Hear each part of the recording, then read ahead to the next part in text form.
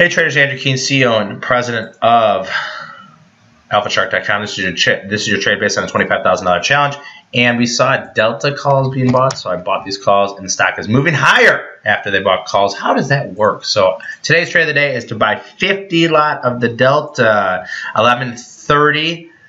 58 calls, 4.34 cents. They are up to 42 cents. I have a target of 45 and 55. I think it's a good signal. Keep an eye on Delta. Next week, 58 calls, 4.34 cents. You can see here I'm up $400. I bought 50 of them. They're up to 8 cents. Targets will be 45 and 55. Thanks, and we'll run it back tomorrow.